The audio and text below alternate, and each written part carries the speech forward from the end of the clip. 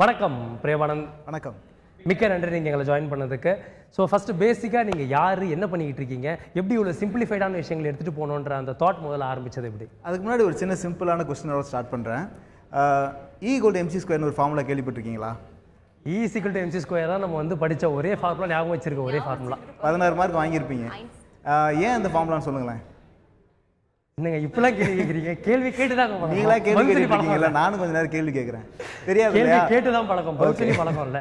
இதான் நம்மகிட்ட உள்ள பிரச்சனை. என்ன ஆகுது அப்படின்னா, அப்படி இருந்தால் நான் உங்களை மாதிரி கெஸ்ட்டாக உட்காந்துருப்பேன். நான் ஏன் இங்கே இருந்துட்டு இருக்க போகிறேன்? ஓகே, என்ன பிரச்சனை அப்படின்னா, இதே பிரச்சனை தான். இப்போ 100ல் நம்ம ஊரில் உள்ள ஸ்டூடெண்ட்ஸை 100 பேரை கூப்பிட்டு அதில் E=mc² என்னடான்னு சொல்லி கேட்டிங்கன்னு வச்சுக்கோங்களேன், 199 பேருக்கு தெரியாது. காரணம் என்னென்னா, மார்க் வாங்கணுங்கிற ஒரே ஒரு மோட்டோவோட மட்டும் தான் படிச்சிருப்பாங்க. ஸோ அதனால் என்ன ஆகுன்னு பார்த்தீங்கன்னா, நாலேஜே இருக்காது. ஸோ நான் மட்டும் படித்து முடிச்சு வெளியே வரப்போ பார்த்தீங்கன்னா பயங்கர அறிவாளியாக வந்து கேட்டிங்கன்னா கண்டிப்பாக கிடையாது. அதுக்கப்புறம் எனக்கு வந்து ரியல் டைம் எக்ஸ்பீரியன்ஸ், நான் ஒரு சில ஏரோஸ்பேஸ் கம்பெனிஸோட நான் ஒர்க் பண்ணுறப்போ பார்த்தீங்க அப்படின்னா எனக்கு ஏகப்பட்ட நாலேஜ் கிடச்சிது.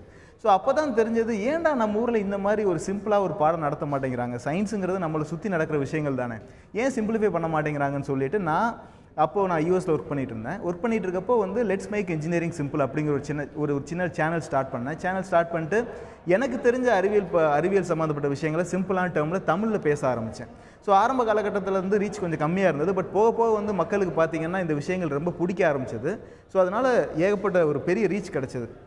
ஸோ இந்த விஷயம் வந்து எஜுகேஷன் அப்படிங்கிறது வந்து என்னோட பேஷன், நான் டீச்சிங்கிறது என்னோட பேஷன் அப்படிங்கிறனால இதை நான் ஆன்லைன் மீடியமில் மட்டும் பண்ணக்கூடாது, நேராக வந்து ஸ்ட்ரைட்டாக நம்ம ஊரில் students, rural students, government school students எல்லாருக்கும் போய் சேரணும் அப்படிங்கிற மோட்டோவில் என்ன பண்ணேன் அப்படின்னா, அங்கே பார்த்துட்டு இருந்த வேலையை விட்டுட்டு வந்து இப்போ இதை ஃபுல் டைமாக வந்து பசங்களுக்கு போய் கிரவுண்ட் லெவலில் போய் சயின்ஸ் சொல்லி கொடுக்குறது. ஓகே, ஸோ நீங்கள் வந்து பசங்களுக்கு வந்து எளிமையாக புரிகிற மாதிரி வந்து பயிற்சி கொடுக்கணும் அப்படின்னு நினைக்கிறீங்க. இப்போ நம்முடைய கல்வி திட்டத்தில் வந்து என்ன மாதிரி ப்ராப்ளம்ஸ் இருக்குது, இல்லை அதில் நீங்கள் என்ன மாதிரி வந்து மாற்றணும்னு நினைக்கிறீங்க? முதல்ல சொன்ன மாதிரி இப்போது சவுத் கொரியான்னு ஒரு நாட்டை எடுத்துக்கோங்க. அந்த சவுத் கொரியா நாட்டில் பார்த்தீங்கன்னா நம்மளோட ரொம்ப ரொம்ப கம்மியான மக்கள் தொகை. ஆனால் இந்தியா பார்த்தீங்கன்னா நம்ம ஒரு 120 கோடி மக்கள் தொகை நோக்கி மூவ் ஆகிட்டு இருக்கோம். இதில் நம்மளோட என்ஜினியர்ஸ் ரொம்ப ரொம்ப ஜாஸ்தி. ஆனால் நம்ம நாட்டிலேருந்து வர ரிசர்ச் அண்ட் டெவலப்மெண்ட் அவுட்புட் பார்த்தீங்கன்னா சவுத் கொரியா மாதிரி நாட்டை விட கம்மியாக இருக்குது. காரணம் என்னென்னா, நம்ம பசங்க வந்து படிக்கிறாங்க, மார்க் வாங்குறாங்க, அதிலிருந்து என்ன நாலேஜ் இல்லாத காரணத்தினால வந்து இன்னோவேஷனுங்கிறது ரொம்ப கம்மியாக இருக்குது. இதுதான் மிகப்பெரிய ப்ராப்ளம். ஸோ மார்க் பேஸ்டு எஜுகேஷனை தாண்டிட்டு ஒரு இனோவேஷன், நாலேஜ் பேஸ்ட் எஜுகேஷன் நோக்கி மூவ் ஆகணும். அதான் மெயின் ப்ராப்ளம் நம்ம ஊரை பொறுத்தளவு. ஸோ ரிசர்ச்சுக்காக அப்போ இந்தியாவில் நிறைய இன்வெஸ்ட்மெண்ட்ஸ் பண்ணுறாங்க, நிறைய திட்டங்கள்லாம் கொண்டுட்டு வராங்க. இவ்வளோ பெரிய மனித வளம் இருக்கிற நாட்டில் இன்னும் எந்தெந்த மாதிரியான இன்னோவேஷன்ஸ் கொண்டுட்டு வந்தால் இப்போ சவுத் கொரியாவுக்கு ஈக்குவலாகவோ இல்லை வேர்ல்ட் கண்ட்ரீஸில் மிக கம்மியான பாப்புலேஷன் இருக்கிற நாடு, ஆனால் இப்போ இஸ்ரேல்லாம் பார்த்தீங்கன்னா அதிகமான சயின்டிஸ்ட்டை ப்ரொடியூஸ் பண்ணிட்டு இருக்காங்க. ஸோ எந்த மாதிரியான இன்னோவேஷன்ஸ் அண்ட் என்னென்ன தேவைப்படுது இந்திய கல்வி முறைக்கு? இல்லை, இன்னோவேஷன் பார்த்தீங்க அப்படின்னா இப்போ உலக நாடுகளில் இப்போ ஒரு 3D பிரிண்டிங் ஒரு டெக்னாலஜி எடுத்துக்கோங்களேன். எடுத்துட்டிங்கன்னா யூஎஸ்காரன் வந்து 10 வருஷத்துக்கு முன்னாடி பண்ண விஷயத்தை வந்து இப்போ நம்ம வந்து பண்ண ஆரம்பிச்சிட்டு இருக்கோம். இப்போ தான் வந்து அதை பற்றியான நாலேஜே நம்ம பசங்களுக்கு தெரிய வருது, அது ரிலேட்டட் இன்ஃபர்மேஷனே கிடைக்கிது, இப்போ தான் ஒர்க் பண்ண ஆரம்பிக்கிறாங்க. பட் அவன் வந்து ரொம்ப ரொம்ப அட்வான்ஸ்டாக போயிட்டுருக்கான். ஸோ நமக்கு என்ன அப்படின்னு பார்த்தீங்கன்னா, ரிசர்ச் அண்ட் டெவலப்மெண்ட்டுக்கு வந்து முதல்ல நம்ம நாட்டில் இருந்து அலோகேட் பண்ணுற ஃபண்டாக இருந்தாலும் சரி, நம்ம பசங்களுக்கு கற்றுக் கொடுக்குற முறையாக இருந்தாலும் சரி, ரொம்ப மோசமான இருக்க காரணத்தினால தான் வந்து இந்த மாதிரி மிகப்பெரிய லேக் இருக்குது.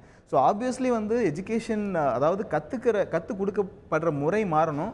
ஆஸ் வெல் அஸ் வந்து ரிசர்ச் அண்ட் டெவலப்மெண்ட்டுக்கு வந்து கவர்மெண்ட் சைட்லேருந்து ஃபண்டிங் நிறைய கொடுத்தே ஆகணும். ஸோ உங்களுடைய தரப்புல இருந்து உங்களுடைய வீடியோஸ் வந்து இதுக்கு எந்த விதத்தில் ஹெல்ப்ஃபுல்லாக இருக்கும்னு நினைக்கிறீங்க? இல்லை, இப்போ என்னென்னா, முதல்ல வந்து நாங்கள் வந்து என்னோட மெயின் மோட்டோ என்னென்னா அவேர்னஸை க்ரியேட் பண்ணணும். இப்போ நான் போயிட்டு ஒரு 10 வீடியோ பண்ணுறதுனால மொத்த சிஸ்டம் மாறிடுமா அப்படின்னு கேட்டிங்கன்னா கண்டிப்பாக மாறாது. இப்படி ஒரு மெத்தடாலஜி இருக்குது. இப்படி நீங்கள் டீச் பண்ணீங்க அப்படின்னா ரொம்ப சிம்பிளாக பசங்களுக்கு புரியும், நாலேஜும் வந்து மண்டையில் ஈஸியாக ஏறிடும். அப்படிங்கிறது வந்து முதல்ல நான் வந்து ஒரு அவேர்னஸாக நான் வந்து முதல்ல கொடுக்கணும். அது ரொம்ப ரொம்ப இம்பார்ட்டண்ட்.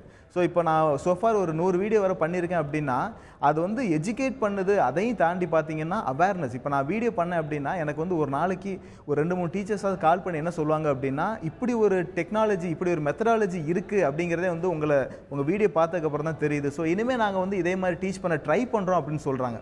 ஸோ அதுவே வந்து மிகப்பெரிய மாற்றமாக நான் கருதுறேன். ஸோ முதல்ல வந்து நான் டீச் பண்ணுறேன் அப்படிங்கிறத தாண்டி ஒரு அவேர்னஸை க்ரியேட் பண்ணுங்கிறது ரொம்ப ரொம்ப இம்பார்ட்டண்டான விஷயம் நான் திங்க் பண்ணுறேன். ஓகே, இதில் நீங்கள் பண்ணும்போது வந்து மெயினாக என்னென்ன மாதிரியான விஷயங்களை வந்து எளிமைப்படுத்துகிற மாதிரி, இப்போ ஏதாவது நீங்கள் you can just give us some example? Okay, let me do this. So இப்போ நான் ரீசெண்டாக யூடியூப்பில் பண்ண வீடியோ தான். என்கிட்ட 2 ராக்கெட் இருக்குது. இந்த ராக்கெட் பார்த்தீங்க அப்படின்னா ரெண்டுமே பார்க்குறவங்களுக்கு சேமாக இருக்கலாம். பட் என்ன அப்படின்னா இந்த ராக்கெட்டில் பின்னாடி வந்து நான் பின் மாட்டி வச்சுருக்கேன். இந்த ராக்கெட்டில் பார்த்தீங்கன்னா நான் வந்து நடுவில் பின் மாட்டி வச்சுருக்கேன். இதை வச்சுட்டே நம்மளால் சிம்பிளாக நீங்கள் ராக்கெட்ஸ் எல்லாம் பார்த்தீங்கன்னா ராக்கெட்ஸ் கீழே ஃபின்னு சொல்லிட்டு ஒரு பெரிய இந்த மாதிரி வச்சுருப்பாங்க இல்லையா? ஸோ அது ஏன் இருக்குது அப்படிங்கிறத சிம்பிளாக எக்ஸ்பிளைன் பண்ணிடலாம். இப்போ நான் அதை லான்ச் பண்ணேன், ஃபாஸ்ட்டாக வீசினேன்னு வச்சுக்கோங்களேன், வீசினேன்னா அது பறக்காது. பட் இதுவே நான் வந்து ஃபாஸ்ட்டாக அதை வீசுகிறப்போ it will go of. So காரணம் என்ன அப்படின்னா இது சென்டர் ஆஃப் மாஸ்னு ஒரு கான்செப்ட் சொல்லுவாங்க. இந்த சென்டர் ஆஃப் மாஸ் பார்த்தீங்க அப்படின்னா ஃப்ளைட்டுக்கு முன்னாடி இருக்கிறப்போ, ராக்கெட்டுக்கு முன்னாடி இருக்கிறப்போ அந்த ராக்கெட்டால் ஸ்டேபிளாக பறக்க முடியும். அதுவே பின்னாடி போயிடுச்சுன்னா ஸ்டேபிளாக பறக்காது. ஸோ இந்த ஒரு விஷயத்தை வந்து ஃபிக்ஸ் பண்ணுறதுக்காக என்ன பண்ணுவாங்க அப்படின்னா ராக்கெட்ஸில் கீழே ஃபின்ஸ் வச்சுருப்பாங்க. இப்போ ஒன்றா பார்த்தீங்க அந்த இந்த டிசைன் மாதிரி தான் வந்து ஒரிஜினல் ராக்கெட்டை டிசைன் பண்ணுறாங்க. இந்த விஷயத்தை பசங்களுக்கு சிம்பிளாக நீங்கள் எக்ஸ்பிளைன் பண்ணிட்டீங்க அப்படின்னா நாளைக்கு வந்து ராக்கெட் சயின்ஸில் போய் ஒருத்தன் அவனோட நாலேஜ் அப்ளை பண்ணி ஒரு பெரிய ஆளாகிறதுக்கான வாய்ப்பு ரொம்ப ஜாஸ்தி. இந்த மாதிரி கற்றுக் கொடுங்க தான் நாங்கள் சொல்லிட்டு இருக்கோம். இந்த ராக்கெட் சயின்ஸ்ன்ற வார்த்தையை வந்து பிரபலமாக வந்து பயன்படுத்துவாங்க. அது ஒன்றும் பெரிய ராக்கெட் சயின்ஸ் கிடையாதுன்னு. இந்த ராக்கெட் சயின்ஸுங்கிறது நீங்கள் ரொம்ப எளிமையாக புரியுற மாதிரி சொல்லிட்டு இருக்கீங்க. அண்ட் நம்ம ஸ்டார்டிங்கில் உங்களுக்கு ஒரு ஏவி போட்டிருந்தோம். அதில் வந்து வாட் இஸ் மெஷின் அப்படின்னு கேட்குறதுக்கு வந்து நிறைய நீங்கள் இதெல்லாம் இன்டர்கட் பண்ணி போட்டிருந்தோம். வாட் இஸ் மெஷின் அப்படின்னு நீங்கள் என்ன பதில் சொல்லுவீங்க? மெஷின்கிறது ஒன்றும் இல்லைங்க, நம்மளோட லைஃப்பை ஈஸியாகிறதுக்கு ஒரு விஷயம், அவ்வளோதான். ஸோ இப்போ நான் வந்து ஒரு பஸ்ஸுங்கிறது ஒரு மெஷின் தாங்க. அந்த காலத்தில் வந்து மனுஷன் நடந்து போயிட்டு இருந்தான். இப்போ நான் வந்து என்னை கொண்டு போய் இடத்து சேர்க்கறதுக்கு பஸ்ஸு தேவைப்படுது. ஸோ வந்து ஒரு டெக்னாலஜி ஒரு இன்ஜினியர் சேர்ந்து கண்டுபிடிக்கிற ஒரு விஷயம் தான் மெஷின். நம்மளோட லைஃப்பை ஈஸியாகிறதுக்கு ஒரு மெஷின், அவ்வளோதான். ஆனால் இதே மாதிரி வந்து மாணவர்கள் எழுதுனா வந்து இதுலேயே வந்து மார்க் தர மாட்டாங்க. அதை மாற்றணுன்றதுக்காக அந்த மாதிரி முயற்சிகள் ஏதாவது? சாரி இது ஆனால் இப்போ நம்ம சொல்கிற மாதிரியே வந்து எழுதணும் அப்படின்னா வந்து மார்க்லாம் வந்து கிடைக்காது மாணவர்களுக்கு. ஸோ அதில் வந்து அந்த எஜுகேஷன் ஸ்டாண்டர்ட் சிலபஸ் அதையே வந்து மாற்றணும்னு ஏதாவது ஐடியா வச்சுருக்கீங்களா? அதை பற்றி ஏதாவது ஆரம்பிச்சு? அதுதான் எங்களோட கோல். என்னன்னா சிலபஸ் பற்றி ஒன்றும் பிரச்சனை இல்லைங்க. இப்போ வந்து நியூட்டன்ஸ் தேர்ட் லான்னு எடுத்துட்டிங்கன்னா செகண்ட் வேர்ல்டு வார் அப்போவும் பார்த்தீங்கன்னா நியூட்டன்ஸ் தேர்ட் லாவோட டெஃபினிஷன் சேம் தான், இப்போவும் டெஃபினிஷன் சேம் தான். ஸோ வந்து சொல்லிக் கொடுக்குற விஷயங்கள் சேம் தான். பட் என்ன அப்படின்னா நம்ம கற்றுக் கொடுக்குற மெத்தடாலஜி தான் இங்கே மாறணும். ஸோ எங்களோட மெயின் மோட்டோ என்னன்னு பார்த்தீங்கன்னா சிலபஸ் மாற்றணும், அதெல்லாம் தாண்டி முதல்ல வந்து கற்றுக் கொடுக்குற மெத்தடாலஜி மாற்றணும். So that is really important. அதை நோக்கி தான் நாங்கள் ஒர்க் பண்ணிட்டு இருக்கோம். பிரேமானந்த் சார், இப்போ இந்த டிஜிட்டலை தாண்டி கிராஸ் ரூட் லெவலில், கிரவுண்ட் லெவலில் நீங்கள் எந்த மாதிரியான விஷயங்கள்லாம் பண்ணிட்டு இருக்கீங்க இந்த கல்வியை ஒரு பயன்பாட்டு கல்வியை கொண்டுட்டு போகிறதுக்கு? ஸோ என்ன மாதிரினா நாங்கள் வந்து இப்போ முதல்ல வந்து கிளாஸ் ரூம்ஸில் போய் இப்போ ஒரு கவர்மெண்ட் ஸ்கூலோ இல்லை ப்ரைவேட் ஸ்கூலில் நாங்கள் போய் ஒர்க் பண்ண போகிறோம் அப்படின்னா முதல்ல நாங்கள் ஒரு ஈவெண்ட்டோ அல்லது வந்து ஒரு பசங்களுக்கு வந்து கற்றுக் கொடுக்குற விஷயத்தில் பார்த்தீங்க அப்படின்னா முதல்ல ஸ்டூடெண்ட்ஸை இன்வால்வ் பண்ணிவிட்டு அதோட டீச்சர்ஸ் பேரண்ட்ஸ் எல்லாரையும் கூட்டு வந்து வச்சு ஒரு இடத்துல பாயிண்டில் வச்சுட்டு நாங்கள் வந்து சயின்ஸை சிம்பிளிஃபை பண்ணி எக்ஸ்பிளைன் பண்ணுறப்போ பார்த்தீங்க அப்படின்னா ஒரு அவேர்னஸ் ஒன்று கிரியேட் ஆகுது. மக்கள் மத்தியில் வந்து ஒரு பேரண்ட்ஸ் மத்தியிலையும் சரி அல்லது வந்து டீச்சர்ஸ் மத்தியிலையும் சரி ஸ்டூடெண்ட்ஸ் மத்தியிலையும் சரி ஒரு சின்ன அவேர்னஸ் கிடைக்கும். ஸோ அது வந்து ஒரு சேஞ்சை ட்ரைவ் பண்ண அப்படின்னு நாங்கள் நம்புகிறோம். ஸோ இன்னைக்கு சயின்ஸ் பார்த்துக்கிட்டிங்கன்னா அப்ளைடு சயின்ஸுக்கும் பாட புத்தகத்தில் இருக்கிற சயின்ஸுக்கும் நிறைய வேறுபாடுகள் இருக்குது. அது நீங்கள் நான் சொல்ல வர்றது உங்களுக்கு புரியும்னு நினைக்கிறேன். அப்ளைட் சயின்ஸுங்கிறப்ப இன்னைக்கு நிறைய கேள்விகள் கேட்கும்போது இப்போ ஒரு வாஷிங் மிஷின் சம்மந்தமாகவோ அதனுடைய பயன்பாடுகள் சம்மந்தமாகவோ ஒரு கேள்விக்கு நம்ம சயின்ஸ் படிச்சுட்டு பதில் சொல்ல முடியாது. ஆனால் ஒரு ஃபார்முலாவை நீங்கள் E=mc² என்ன அப்படின்னா அதை மனப்பாடம் பண்ணியிருந்தவங்க சொல்ல முடியும். ஸோ இந்த மாதிரியான மாறுதல்களை எப்படி வந்து நம்ம இம்ப்ளிமெண்ட் பண்ண முடியும்னு நினைக்கிறீங்க? நீ வர ஏதாச்சும் உங்களுடைய சார்பாக இந்த எஜுகேஷனல் பாலிசிக்கு ஏதாச்சும் ப்ரொபோசல்ஸ் எல்லாம் கொடுக்க முடியுமா? அவேர்னஸ்ங்கிறத நீங்கள் அந்த மாதிரி எடுத்துகிட்டு போக இருக்கீங்களா? இல்லை, ரொம்ப சிம்பிளான விஷயம் என்னென்னா ஒரு என்ஜினியரிங் படிக்கிற பையன் எடுத்துக்கோங்க, எலக்ட்ரானிக்ஸ் இன்ஜினியரிங் படிக்கிறான் அப்படின்னா அந்த பையன் வந்து 4 வருஷம் இன்ஜினியரிங் முடிச்சுட்டு நீங்கள் வந்து அவனை வந்து வீட்டில் உள்ள மிக்சியோ கிரைண்டரோ சரியில்லாமல் போயிடும். அந்த பையன்கிட்ட போயிட்டு அவங்க அம்மா சொல்லுவாங்க, தம்பி இந்த மிக்சி சரியில்லாமல் போயிடுச்சுரா, கொஞ்சம் செக் பண்ணி பார்த்து சொல்கிறா அப்படின்னு சொல்லுவாங்க. நம்ம பையனுக்கு பார்த்தீங்கன்னா அந்த மிக்சியில் என்ன இருக்குது ஏது இருக்குது ஒன்றுமே தெரியாது. ஆனால் வந்து 4 வருஷம் இன்ஜினியரிங் படித்து முடிச்சு ஒரு 85% மார்க் வச்சுட்டு வேலை தேடிட்டு இருப்பான். காரணம் என்ன அப்படின்னா இவன் பேசிக்காக உள்ள சிஸ்டம் என்னன்னே தெரியாமல் படிச்சுட்டு இருக்கான். ஆனால் வந்து இது ரிலேட்டடான தியரிட்டிக்கல் நாலேஜ் எல்லாம் அவன் கம்ப்ளீட்டாக படிச்சிருந்திருப்பான். ஆனால் அப்ளைட் நாலேஜ் அவனுக்கு இருக்கவே செய்யாது. ஸோ நாங்கள் இப்போ என்ன சஜஸ்ட் பண்ணுறோம் அப்படின்னா இன்ஜினியரிங் காலேஜ் ஃபஸ்ட் இயர் ஒருத்தன் வர்றானா உள்ளே வந்ததுக்கப்புறம் நீ என்ன பண்ணுற அப்படின்னா அவன் கையில் வந்து தினசரி ஹவுஸ் ஹோல்ட் ஐட்டம்ஸ் இருக்குது பார்த்தீங்களா, ஒரு மிக்சியோ கிரைண்டரோ ஃபோனோ, இதை கையில் கொடுங்க. அவனை கையில் கொடுத்துட்டு கம்ப்ளீட்டாக அதை பிரிச்சுட்டு உள்ளே என்ன இருக்குன்னு பாரு, இது எப்படி ஒர்க் ஆகுதுன்னு பாரு. இதை கற்றுக்கிட்டினாலே வந்து ஒரு பாதி இன்ஜினியரிங் வந்து அங்கேயே முடிச்சிருவேன். அதுக்கு மேலே தான் வந்து நீ போய் தியரிட்டிக்கலாக படிக்கிறது எல்லாமே. ஸோ ஃபஸ்ட்டு வந்து மேக் ஷூர் நீ இந்த ஒவ்வொரு உன்னை சுற்றி உள்ள டிவைசஸ் எல்லாம் என்னென்ன இருக்குது அது எப்படி ஒர்க் ஆகுது அப்படிங்கிற விஷயத்த முதல்ல தெரிஞ்சுக்கோ. அதுக்கப்புறம் உள்ளே வாங்குறது தான் எங்களோட சஜஷனாக இப்போதைக்கு இருக்குது. ஸோ ஆல்ரெடி தொழில்நுட்ப நிறுவனங்களில் தொழில்நுட்ப கல்வி நிறுவனங்களில் லேப் பீரியட்ஸ் இருக்குது, ப்ராக்டிக்கல் எக்ஸாம்ஸஸ் இருக்குது. ஸோ என்ஜினியரிங்கில் அதெல்லாம் கடந்து வராமையாக மாணவர்கள் வந்திருப்பாங்க. அங்கே என்ன லேக் இருக்குது, மெயினாக என்ன லேக் இருக்குது? இல்லைங்க, நான் இன்ஜினியரிங் படிக்கிறப்போ 10 எக்ஸ்பெரிமெண்ட் கொடுத்தாங்க. 10 எக்ஸ்பெரிமெண்ட் கொடுத்துருவாங்க. அது பார்த்தீங்கன்னா ஒரு இன்ட்ரெஸ்டிங்கான மேனரில் இருக்காது, ஒன்றுமே இருக்காது.